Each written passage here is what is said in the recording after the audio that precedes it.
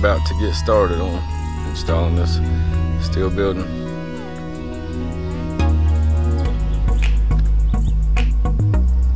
I have a building at this end, and then we're gonna have shelter out of this side.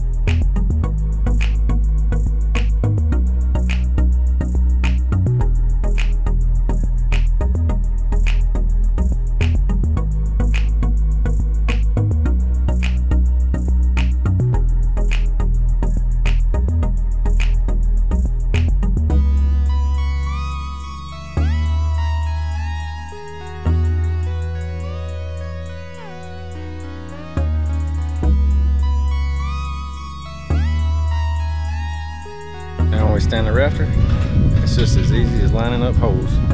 Take a spud wrench, shove it in the hole, put your bolts in.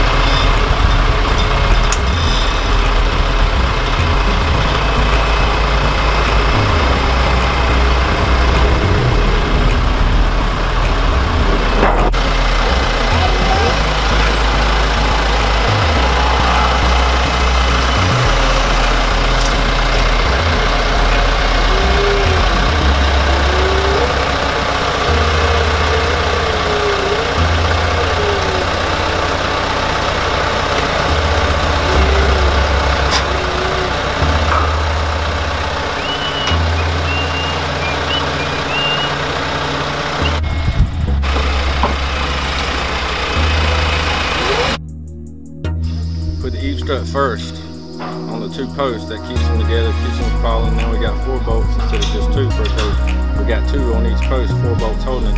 The eave strut is always exactly right, so we put it on first so it gets our base straight. Then we want to go to the middle if all possible. We can start at the bottom, but when you do a shelter this size and the way it works, them beams want to sway. They want to sway in and out. So that's why we went to the middle first. We hook our ridge purlin second, keeps the base straight, and the rest of them just fall into place. Line the holes up, put a bolt in, and today we're only gonna just finger tighten everything. When we get it all, the whole box tied together, then we'll go back and what I call a racket. We'll level all our corners and make sure it's all right. Sometimes the anchor bolt's a little bit off. You may get 1 or 2 posts in the middle that's leaning one way or the other, but I try to get my 4 corners. If I get my 4 corners level, that's pretty much all I could do. Every once in a while I wanted the post to be leaning in or out, and then we go back and put a chain on it and pull that one in or out with a string down the eave.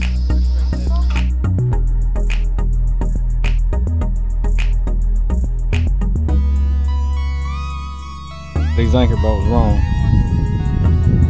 It's supposed to have been a full 8 inches there. So we turn the magnet on.